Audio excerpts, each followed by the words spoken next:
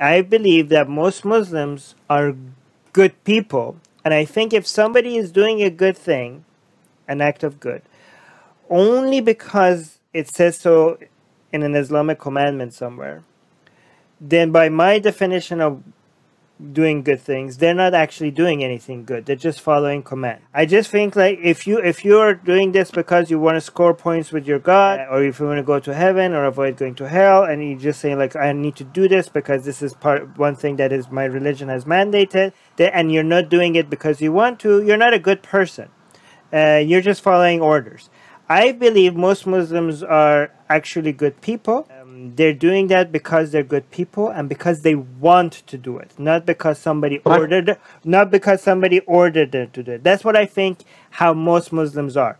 I think and I think because of that, if they realize that Islam is fake and God is fake, they're not going to go, okay, so I have no reasons to be good anymore. They're not going to go kill each other. So I don't think I know that you can find examples of people that are specifically doing something good because of Islam, but I think for vast majority of Muslims, they're doing good things because they're good people.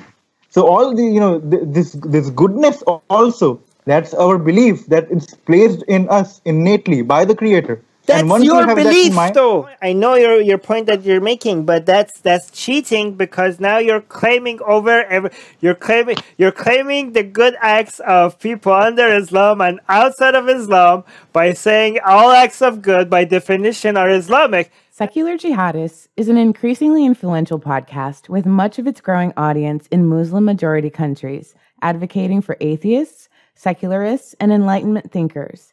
We want to reach out to more people. If we reach 500 patrons, we will be able to translate our shows into Arabic, Urdu, Persian, Bengali, Malay, Turkish, and other languages in these countries. Help us get there at patreon.com/SJME.